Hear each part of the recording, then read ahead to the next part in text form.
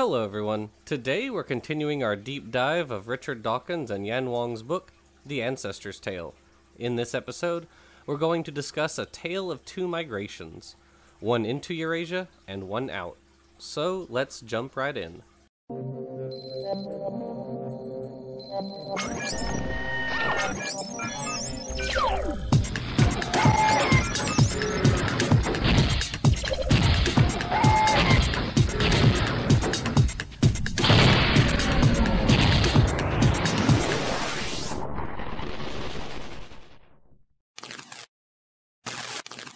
In the previous videos, we covered all members of the taxon Homininae, the African apes. Homininae is part of a larger taxonomic group known as Hominidae, better known as the great apes. Today, we meet our final extant great ape relatives, the orangutans, represented by three extant species, Pongo abellii, Pygmaeus, and Tepanuliensis, the last of which was identified in 2017. There was some indication of fairly recent speciation among orangutans 400,000 years ago, but more recent study has pushed that back to about 675,000 years, which is about the time the Neanderthals were originating. Orangutans are native to the rainforests of Indonesia and Malaysia, and all three species are critically endangered. Unlike the African great apes we've met in previous episodes, orangutans have reddish-brown hair and can get up to 1.37 meters, or 4 foot 6 inches tall, and weigh 75 kilograms or 165 pounds. Though they are primarily frugivorous, they also occasionally eat leaves, bark, honey, and insect and bird eggs.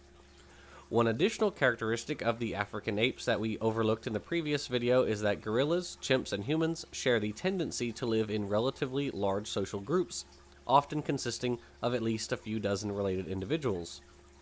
In contrast, orangutan behavior is markedly different, as they are mostly solitary animals, interacting with others most frequently during mating and child rearing.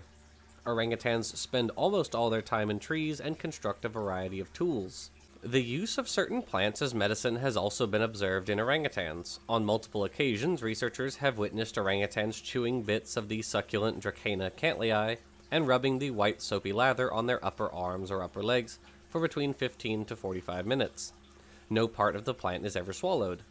Interestingly, local tribes also use the cantlii for medicinal purposes, so perhaps orangutans learn this behavior from us. Monkey see, monkey do, quite literally. Among primates, chimps, bonobos, gorillas, a gibbon, and even lemurs have been observed using particular plants and/or insects as medication. For example, the other great apes chew bitter plant pith or swallow certain leaves whole to control intestinal nematode and cestode infections. In the case of chimps, they swallow leaves of the bitter daisy relative Vernonia amygdalina to help with parasitic infections, and the local Tongwi tribe uses the plant for the same purpose, recovering in about the same amount of time. The red-fronted lemur has been observed chewing and then rubbing millipede secretions on their fur, and some of these lemurs were observed to swallow the millipedes after prolonged chewing.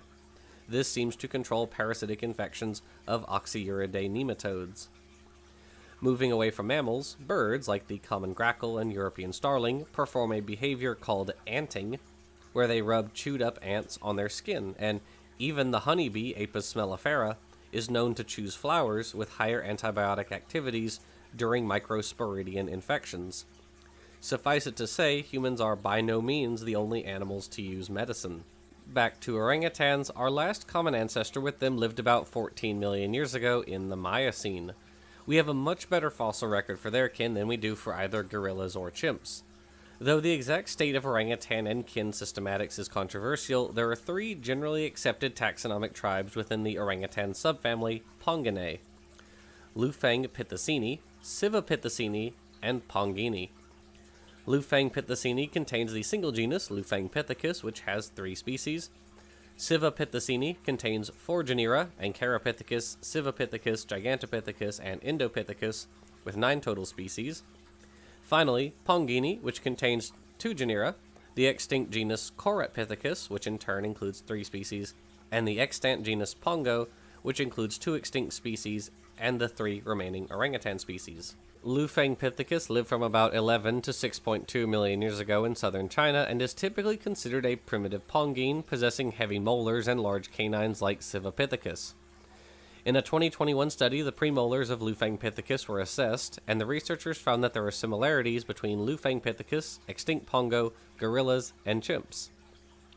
This makes sense, as Lufangpithecus is considered to be close to the split between these taxa. However, some researchers have argued that Lufangpithecus falls outside Ponginae. As a 2019 paper argues, quote, in addition, the anatomical characters displayed by specimen MFTK176 indicate that Ancharopithecus corresponds to a more basal member of the Pongine clade than Corapithecus. The Lufangpithecus maxilla is very different from that of Corapithecus, and both taxa differ in many characters, including tooth morphology and clivus organization, but share no Pongine synapomorphy. Lufangpithecus shares only one character with pongo, wrinkled enamel, which most likely represents a homoplazy. Therefore, our new data confirm previous conclusions that Lufangpithecus must be excluded from the Pongines, close quote. Moving to Civipithecini, Ancharopithecus is known from specimens dating to 9.8 to 9.6 million years ago from Turkey. There have also been debates around this taxon as to whether it is a stem pongine or a stem hominid. Very interestingly, a 2022 analysis pinned Ancharopithecus as a stem pongine, as well as Lufangpithecus lufangensis. However, this study could not find unequivocal support for Lufangpithecus hoodianensis within Ponginae.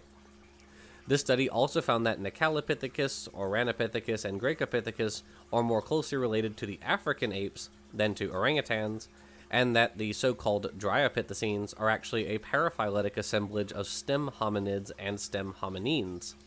We'll circle back to them in a little bit. Civipithecus, which lived from 12.5 to 8.5 million years ago in India, has had an interesting phylogenetic history. Its remains were first discovered in the late 1800s, and for a while, some researchers thought Civipithecus was directly ancestral to humans. Other remains from the genus were later discovered and given names like Ramapithecus and Brahmapithecus, but as we've discussed before, the earliest name assigned to a specimen takes priority. With the discovery of more specimens, it became clear that Civipithecus was much more closely related to orangutans than humans. Thus, it lost its spot as a direct human ancestor. Of course, as we discussed in Artie's tale, the African genus Australopithecus is directly ancestral to Homo. It's worth noting that Darwin hypothesized the direct ancestors of humans came from Africa, not Asia. Our next pongine is one pretty much everybody recognizes, Gigantopithecus, which lived from 2 million to 300,000 years ago in southern China. Its fame comes from, as the name suggests, its immense size. Gigantopithecus is estimated to have stood upwards of 2.7 meters or 9 feet tall, and weighing over 272 kilograms or 600 pounds. It was at least head and shoulders above any other known primates.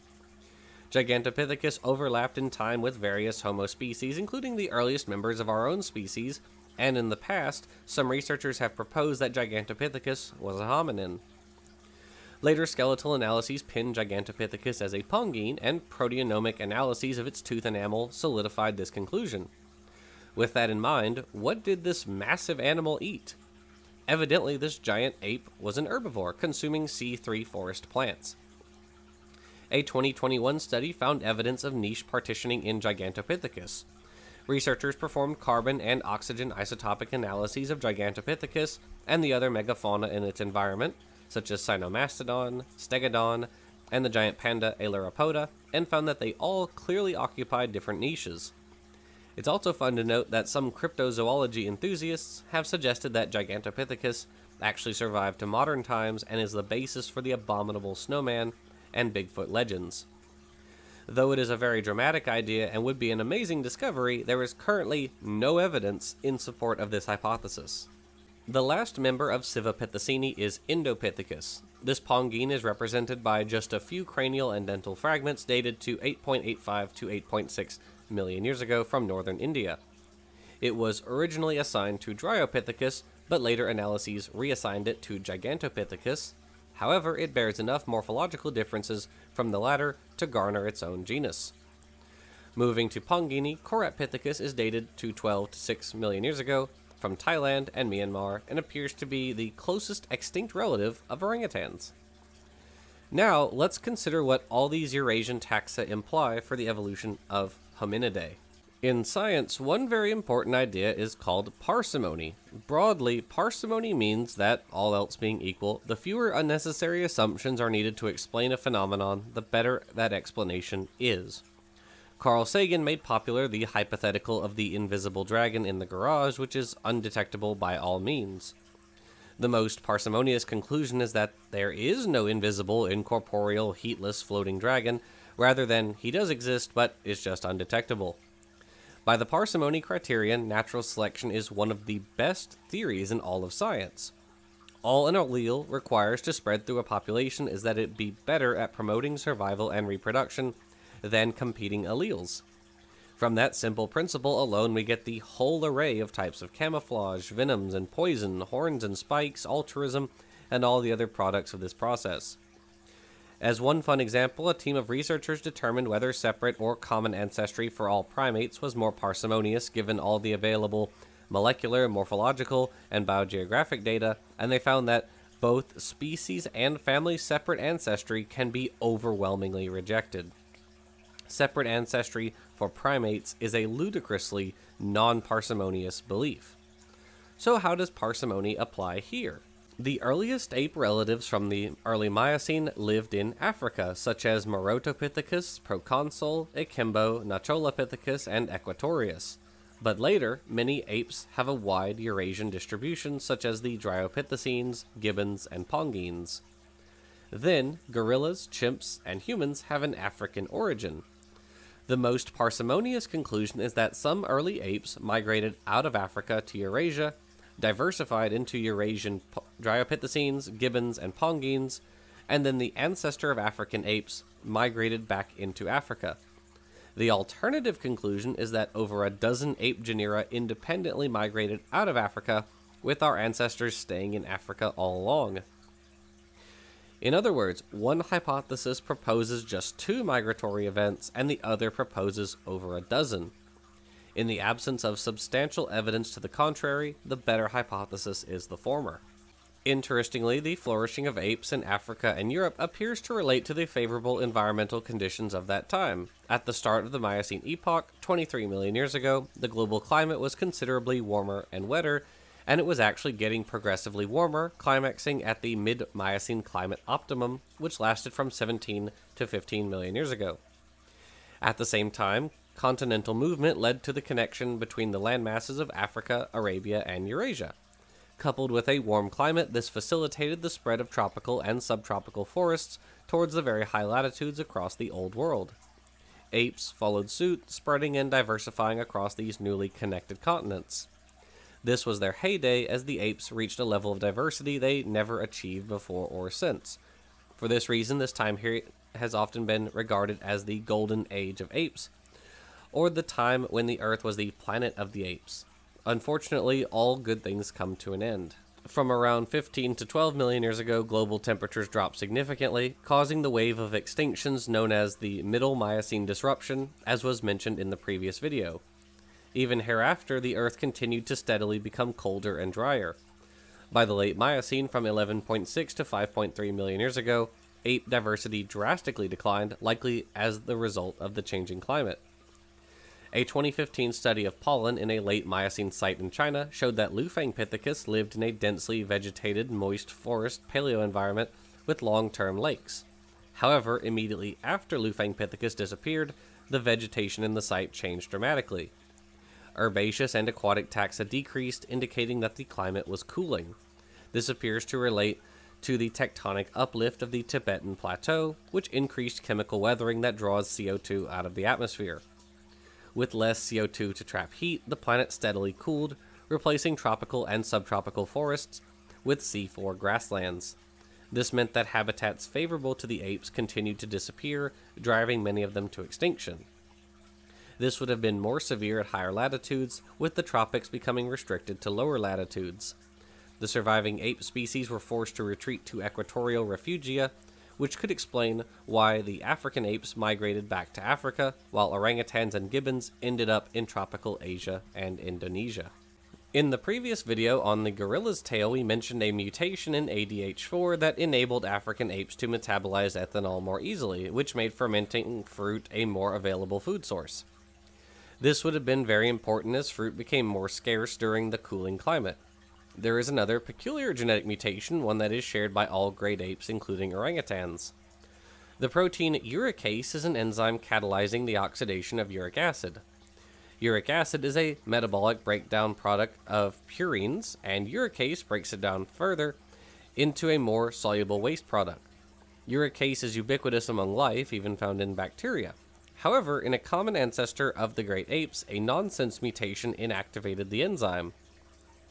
Curiously, gibbons also lost uricase activity, but independently due to a different mutation. Lacking the uricase activity means that uric acid is the final breakdown product that is excreted in urine. As a consequence, apes have much higher levels of uric acid in their blood compared to other mammals. Uric acid is not very soluble and has a tendency to crystallize at high levels, which is called hyperuricemia. When this happens, uric acid crystals may form into kidney stones or be deposited in joints, vessels, and skin tissues, a painful condition known as gout. A purine-rich diet with lots of meat and seafood also represent a risk factor. So why would such a mutation spread if it causes higher susceptibility to these conditions, not just once, but twice? It's unlikely due to chance. This suggests that there could have been an advantage to this trade-off. One hypothesis proposes that the loss of uricase activity enhances the conversion of fructose into fat. The first step of fructose metabolism consumes ATP, which leads to the depletion of phosphate, and AMP to be broken down into uric acid. This ATP turnover, as well as high uric acid levels, stimulate the production of fat. Higher levels of uric acid, resulting from the inactivation of uricase, enhances this metabolic response to fructose consumption, such that apes would rapidly build up as much fat as possible at times when fruit rich in fructose were abundant, allowing them to survive on the stored fat during times of scarcity. This would be consistent with the Thrifty Gene hypothesis, originally proposed by James Neal in 1962. It says that we evolved the tendency to store fat in our bodies, which was important in the past, in order to survive in times alternating between times of food abundance and scarcity. This would explain why we have such tendencies that appear today to be detrimental, as it makes us more susceptible to obesity and diabetes. These detrimental effects only appear in modern societies where food is constantly available.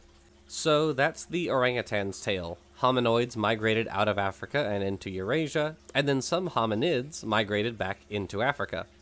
Then, as we discussed in the Uricase tale, Homo erectus and a couple other Homo species migrated back out of Africa into Eurasia, and finally, our own species left Africa around 60,000 years ago.